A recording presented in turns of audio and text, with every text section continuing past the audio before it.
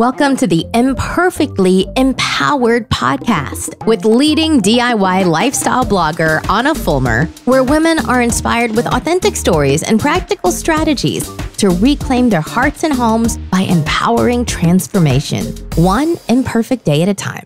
Hi, I am your host, Anna Fulmer at the Imperfectly Empowered podcast, and today we are going to talk 7 tips to help you establish an early morning routine.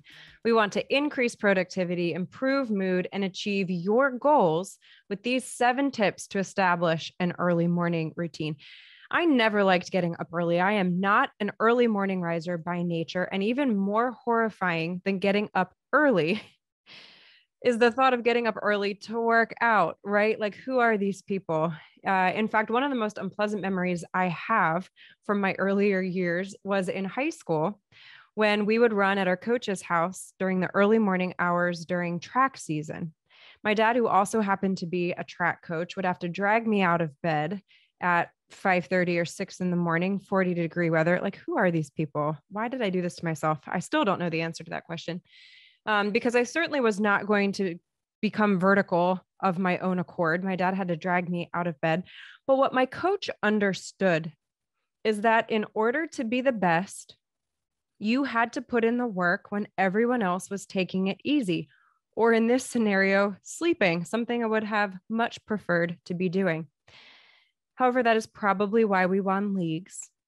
We went on to win districts. We competed at states. We had the honor of competing at the prestigious Penn Relays for several years in a row.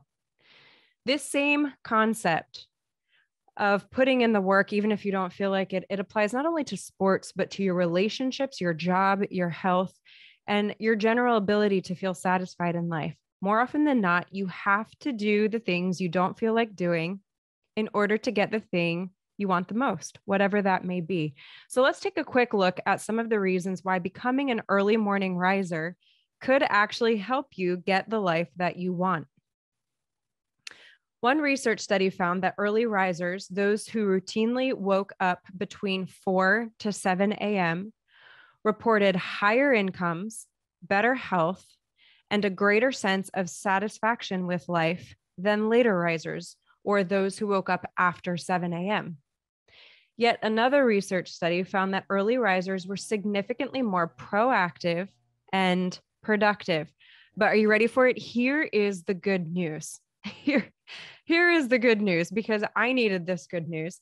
According to that first study that I mentioned of successful early morning risers, only 50% claimed to be a morning person by nature, while the other half reported that they learned to become an early morning riser. I am here to report that I align with the second half. I became an early morning riser. Y'all, this is good news, because if I can do it, you most definitely can do it. And I'm going to be sharing my 7 tips that have helped me establish a consistent, successful early morning routine. Let me first explain to you how I even established this early morning routine, meaning why. How did I even get into this habit? Well, as many of you already know, I am a nurse practitioner by trade. I have 2 specialties, adult geriatric critical care and family medicine. I worked in the emergency department for 10 years. And about 3 years ago, I started blogging as a hobby. My husband and I have renovated multiple fixer-uppers. It was a great investment opportunity, and we've just kind of kept rolling with it. Well, I started blogging as a fun way of digitally scrapbooking our DIY adventures. It was the creative outlet that I needed. It didn't involve blood or body parts, which is always a win. And I fell in love. I fell in love with the world of digital scrapbooking. But I quickly discovered that the only time that I really had to myself to focus in and write these blog posts was first thing in the morning. When I had little kids still at home, there was no way for me to truly focus in and write blog posts during the day. So instead of getting up around 7 a.m., which is what I was usually doing to help my kindergartner get ready for school at the time, I set my alarm back a little bit earlier, Monday through Friday, to 6:20 a.m. Notice I didn't set it back to 4 a.m. I set it back to 6:20 a.m. This was a reasonable place for me to start. And it was a random time, but it carved out just enough of the day. Remember, y'all, I love my sleep. I was like just to the minute, as early as I needed to, just perfectly to get done what I needed to get done. So Monday through Friday, I would wake up at 6:20 a.m. It gave me just enough time to, write the 2 blog posts a week that I was publishing at the time. And it gave me a couple of minutes to read my Bible, chat with Jesus, get my head straight, and then 20 or so minutes of quiet productivity before the troops descended. I was inconsistent at best, but imperfect progress is better than no progress at all. Let me say that again, in case any of you are new around here. Imperfect progress is better than no progress at all.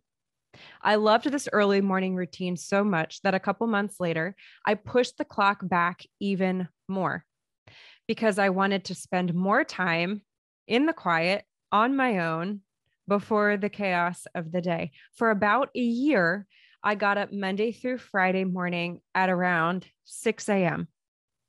Fast forward to it was probably like a year and a half ago now. We were settled into this current home that I'm filming in right now, our third fixer upper. And shocker, a novel virus shut down the world. Thank you, COVID. And in the midst of it, I was still seeing steady growth and income blogging and expanded my expertise into the world of virtual fitness and nutrition coaching. During this time, I was still routinely working out in the afternoon as I had done for my whole life. It's interesting when I talk to people about establishing an early morning routine, one of the things that has come up frequently is for those of us that played sports for years, I truly believe we are mentally conditioned to work out in the afternoon. I really, really think that is true because it was so unfathomable to me to work out in the morning. I could not get myself to do it. I tried many times over the years because it makes so much sense. There's so much good research to support an early morning workout. But I really, really struggled. And I've talked to other athletes, especially those who then played sports in college, as I did. I ran track for 2 years in college as well. And it's really difficult to change the time. There's like this mental conditioning that, I work out in the afternoon. So after 8 years of sports, I was mentally conditioned to exercise in the afternoon. And between work and kids, my workouts were becoming unpredictable and haphazard. So when I became a fitness coach for the Faster Way to Fat Loss, more information about that on my blog at hammersandhugs.com. When I became a fitness coach for this program, I determined that if I was going to ask my clients and followers to embrace the struggle of transformation and claim imperfect progress and new habits, that I needed to cultivate a new habit myself and start to work out in the morning. You guys, listen, it was not pretty. It's still not pretty, but I pushed my alarm clock even earlier to make exercise part of my morning routine. And I committed to sharing the unflattering real life hyperlapse videos of said workouts, not just to keep myself accountable, but also because I firmly believe that success happens in the messy day to day, right? In that imperfect progress. And I wanted to, encourage my followers as well as my clients. So I still do often share my hyperlapse videos of my morning workouts on Instagram stories as well as Pinterest stories. And I firmly believe that success is really emboldened by the day-to-day grind and not just the curated highlight reels. So if you need some morning workout, follow me on Pinterest or my Instagram stories because I do try to share them frequently there. Well, next to loving Jesus and drinking copious amounts of coffee, establishing an early morning routine is decidedly the best thing I have ever done for myself. As you can see I've been blogging for 3 years now, and an early morning routine has hands down been one of the most transformative habits I've been able to establish in my life. It has taken me several years of trial and error to get a productive and consistent routine figured out. And I was able to streamline some of my blogging responsibilities in the morning. For about a year, I was actually waking up at 5 a.m. each morning. And now I've been able to streamline a little bit and I wake up at 5:30 a.m. every morning. And it's life-changing. It's life-changing. So I'm going to share with you 7 tried and true my tried and true tips to establish an early morning routine and transform your life and reach the goals that you want to reach. So number one, invest in a sunrise alarm. What on earth is a sunrise alarm, you may be asking? Well, what it is it is an old-fashioned alarm clock that has a light on the face of it, and it simulates the gradual light of a sunrise. Mine starts 30 minutes before 5:30. So at 5 a.m., this light starts to turn on. It's dim at first, and then it gets brighter and brighter and brighter. At 5:30, the alarm clock sounds and the light is at like full capacity. It's super, super bright. A practical advantage to a sunrise alarm is that when you tap the button to turn off the sound, it still leaves the light on. And I know this sounds really nitty gritty, but it makes a huge difference because even though it is really bright, it's still less offensive than an overhead light. So if you have a roommate, a sibling, a spouse, a partner, whoever is laying in bed with you is still probably going to be less bothered by this sunrise alarm than an overhead light being turned on.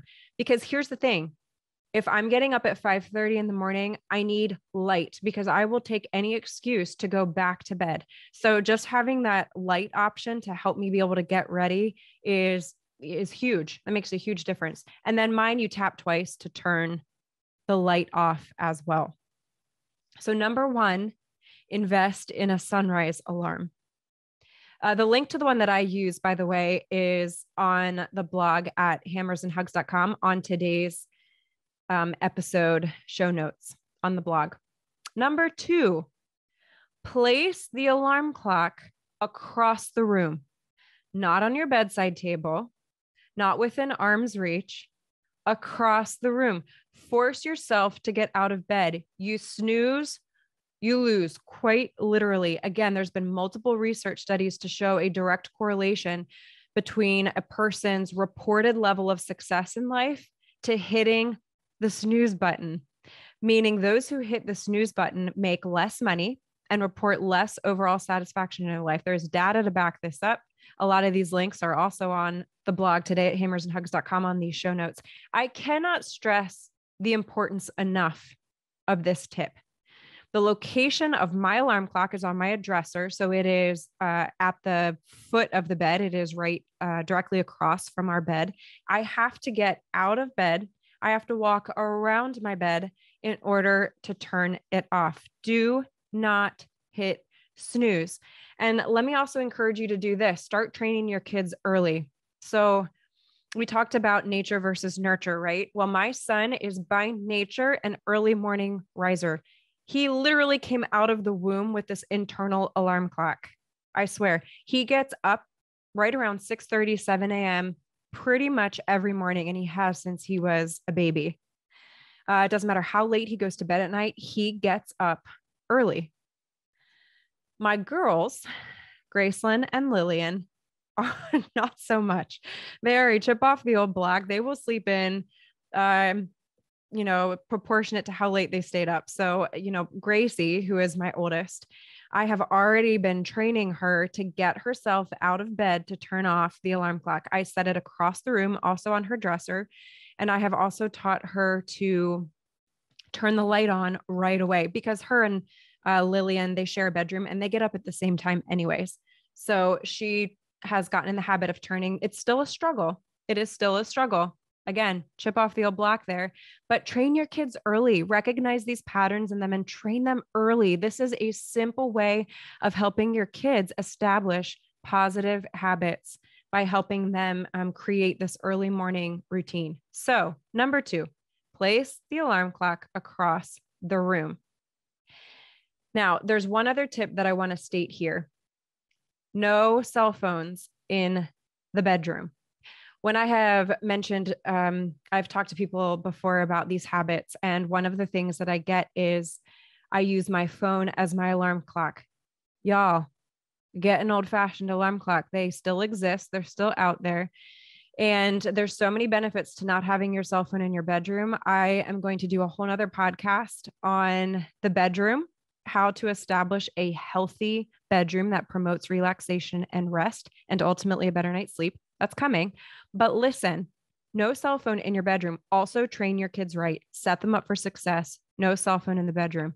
If you absolutely have to have it in your bedroom, despite the many reasons I will give you not to one day, do the same thing. Set it across your room. It should not be on your nightstand. It's too easy to roll over and turn it off. Ideally, charge your phone somewhere else. For me, it's down at my desk. It's not in my bedroom. My husband's still working on this. He has full intentions to. He's not gotten around to it yet. But yeah, progress. Try to get your phone out of your bedroom. Okay. Number 3, gradually and consistently wake up earlier. Gradually and consistently wake up earlier. The mistake that many make is they jump headfirst into an earlier wake up time instead of slowly and gradually letting the body adjust to this very rude awakening. Again, you guys, if you are not naturally a morning person, the struggle is real, and don't let anybody tell you otherwise.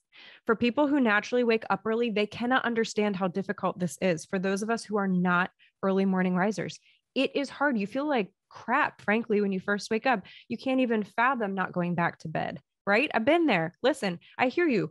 We're normal people. We're normal people, okay? These early morning risers by nature, listen, they're crazy. But the bottom line is, don't jump way ahead and don't be inconsistent. So the point is this. The fact is, if you want to start this routine, you need to be consistent. I've had a couple people DM me and say, hey, I'm trying to start a routine. I'm really struggling. And when I dive in a little bit, I'm finding that they're picking 2 days a week and they're setting it an hour earlier than normal.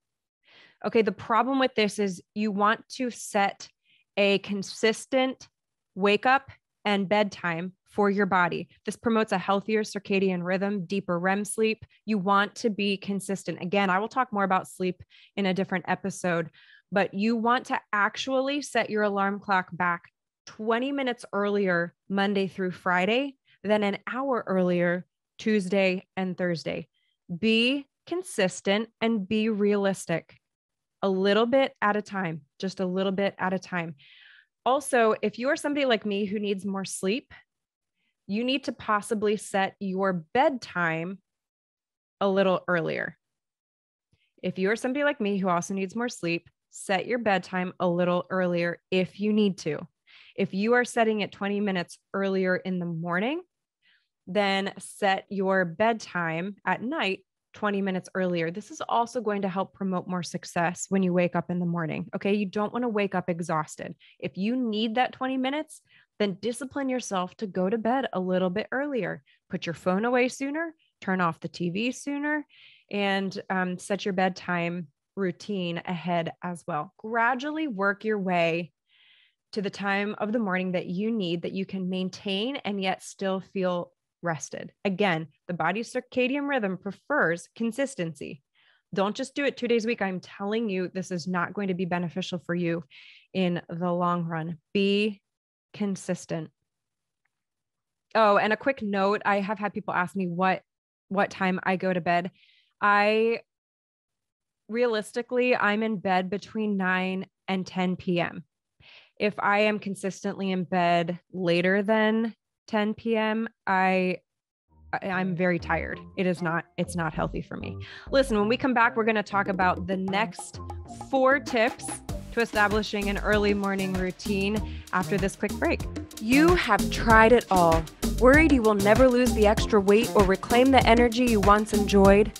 Want to achieve fat loss without spending hours in a gym or eliminating entire food groups from your diet? Well, now you can. In the virtual Faster Way to Fat Loss with Anna, my 6-week fitness and nutrition program, you will learn how to pair effective 30-minute workouts with all-natural, evidence-based nutritional strategies to leverage what you eat and when you eat to reset your metabolism and burn fat fast, even that stubborn belly fat. I am a dual certified nurse practitioner passionate about teaching sustainable strategies to promote fat loss and prevent disease. I have cheered on thousands of clients who have done just that with the Faster Way program. In my 6-week program, the average client currently sheds 7 inches of body fat. 93% report more energy, and 89% state that their mental health has improved. 100% of clients report they feel this program is sustainable. Curious to try the program but not sure if the strategies will work for you? Try the Faster Way strategies for free. Head to www.hammersandhugs.com and sign up for my free 7-day fat loss accelerator course today and start your own transformation story. Welcome back. We're going to talk the next 4 tips to establishing an early morning routine. We mentioned 1 through 3.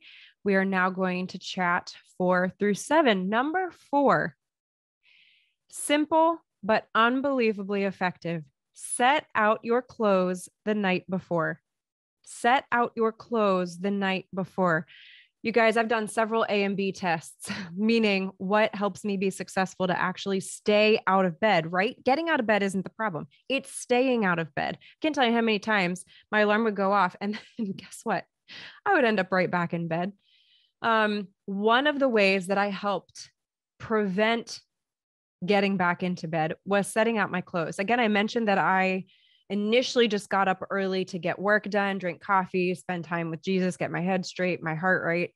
And then I'd go about my merry way. Well, as time went on, I started working out in the morning. If I did not set out my workout clothes the night before, I was significantly less likely to stay out of bed.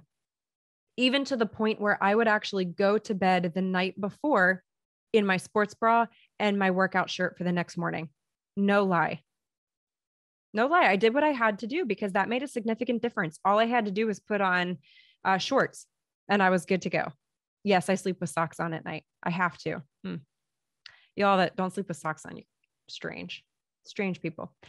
But I did. I saw a direct correlation between the success of my early morning routine and setting my clothes out, whatever it is. Maybe you're not working out first thing in the morning, but you are going to work.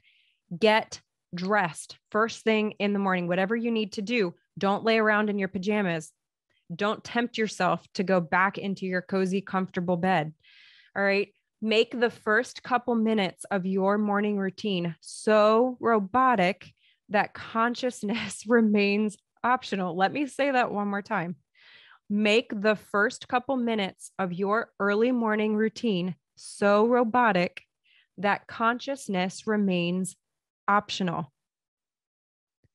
Number 5, create some joy.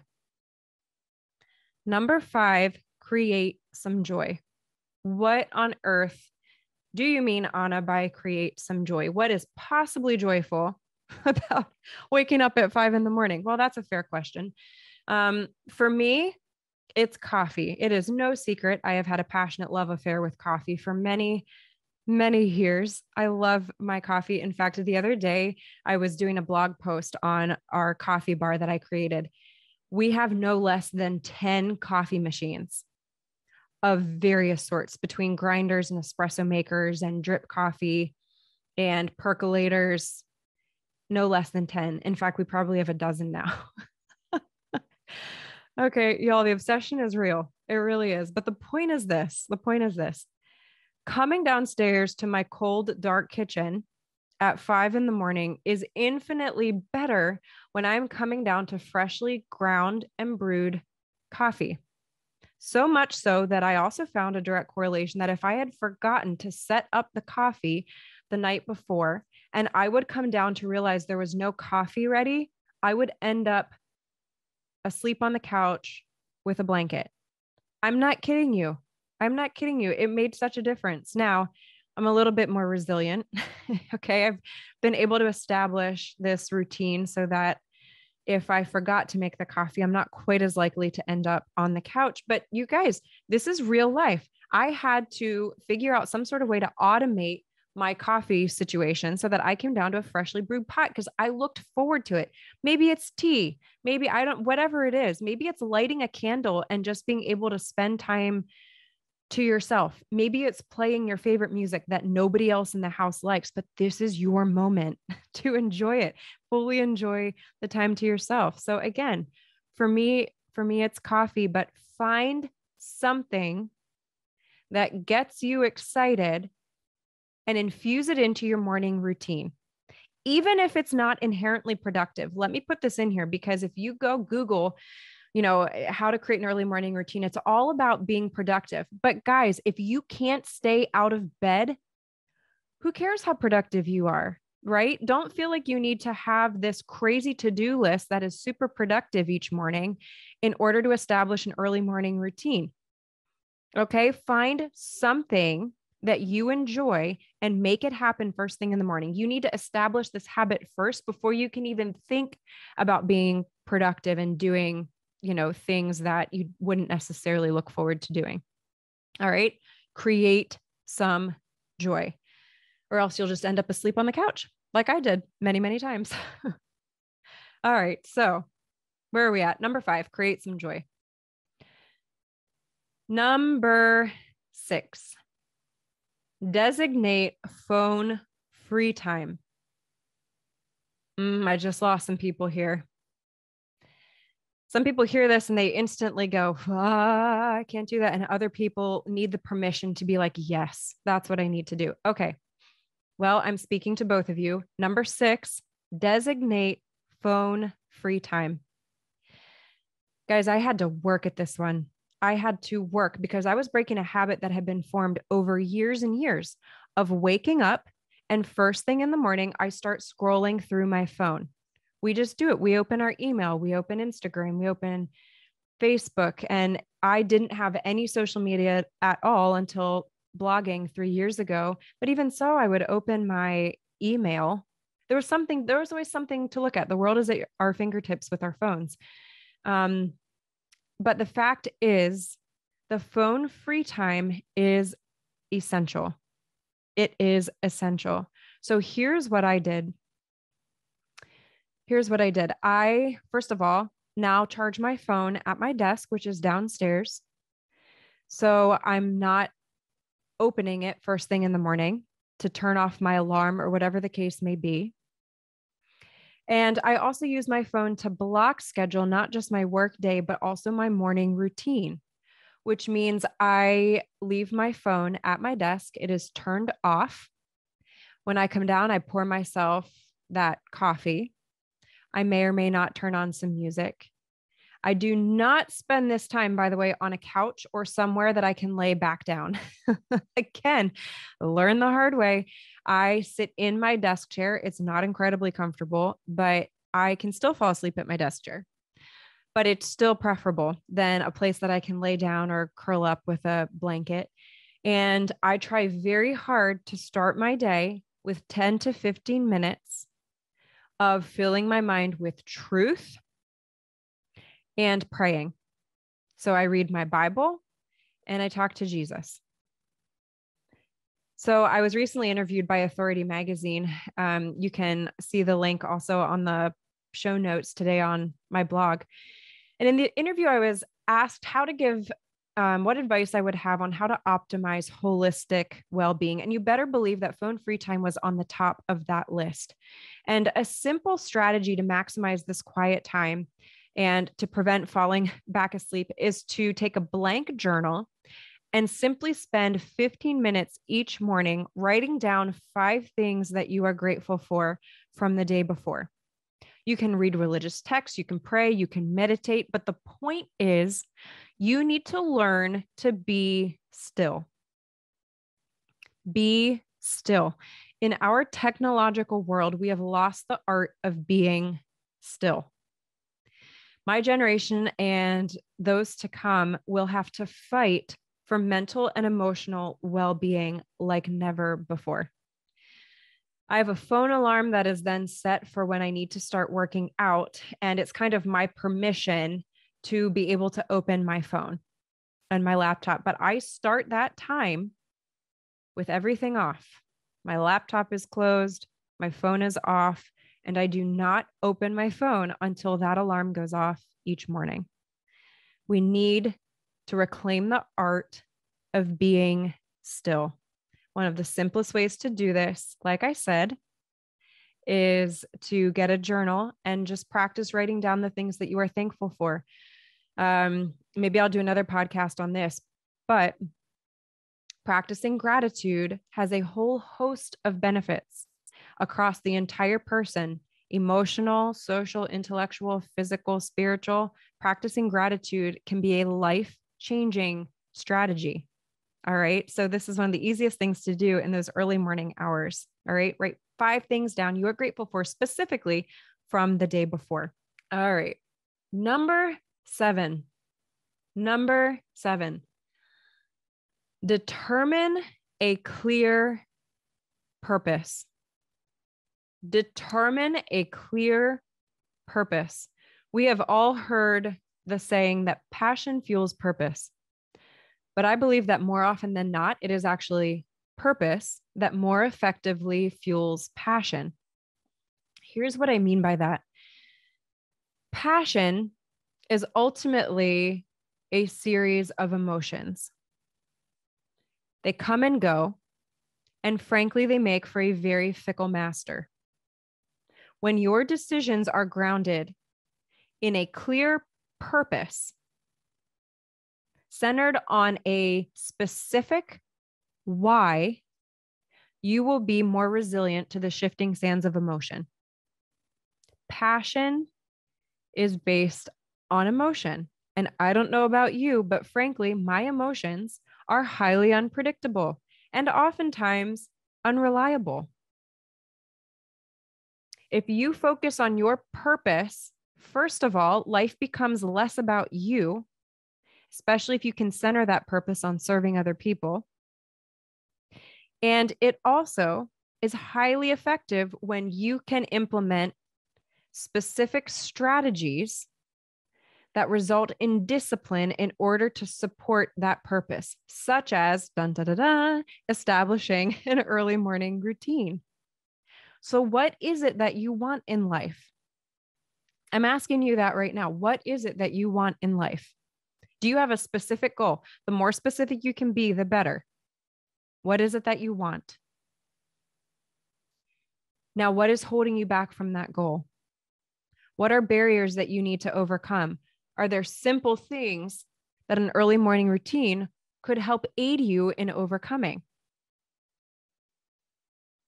So for me, it was twofold. Let me give you an example of why I started this early morning routine. So in my busyness, in the day-to-day busyness, renovating houses, when I first started blogging, I was also still working in the emergency department. I was the assistant medical director of our stroke programs that I had helped start up from the ground. And the fact was, I was lacking quality time, not just to myself, but including my relationship with Jesus, which is a huge part of my life and supports my emotional, mental, and spiritual well-being. I was also beginning to lack a consistent workout routine to support my physical well-being, not to mention many other facets. You know, we'll talk about exercise and how that helps the entire person across the whole spectrum, not just physical. So coffee and this why is what made it happen. My need for quiet time and my need to establish a more consistent workout routine, because I found as the day went on, if I did not get my workout in first thing in the morning, it was highly unpredictable as to whether or not I would get it in. So the bottom line is you need to decide what it is that you want. What is a goal that you have? Whatever that goal is, be specific. Be specific. And start to think about how establishing an early morning routine could help you to reach that goal. And I'll leave you with this thought. You know, I want my children to not just remember what I say, but more importantly, remember what I do.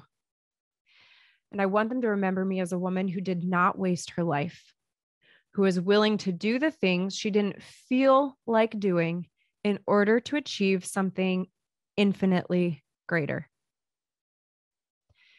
Be the person who is willing to do the things you don't feel like doing in order to achieve something infinitely greater. Establish disciplined strategies that promote success for you to fulfill your God-given purpose. And establishing an early morning routine can help transform your life, all right, and ultimately empower whatever it is that you want to see happen in your life. Thank you so much for listening to this episode of the Imperfectly Empowered podcast. I love being here with you. If you're catching this episode on YouTube, be sure to click the subscribe button below so you don't miss the next episode, and leave a comment with your thoughts from today. What's your favorite early morning routine? Why would this be beneficial in your life? I would love to hear from you. If you're listening via your preferred podcasting platform, keep us on the air by rating our show and leave an honest review of today's episode. I truly do value your feedback. And in case you haven't heard it lately, your story matters and you are loved. This is your host, Anna Fulmer, and I will see you next time here on the Imperfectly Empowered podcast. Thank you so much for joining us for this episode of the Imperfectly Empowered podcast. It is my honor to be here with you. I am so grateful for each and every one of you. If you are watching on YouTube, be sure to click the subscribe button below so you don't miss a show, and leave a comment with your thoughts from today's episode below. If you are listening via your preferred podcasting platform, would you help keep us on the air by rating our show and leaving an honest review of your thoughts from today? In case you haven't heard it lately, your story matters and you are loved. This is your host, Anna Fulmer, and I will see you here next time on the Imperfectly Empowered podcast.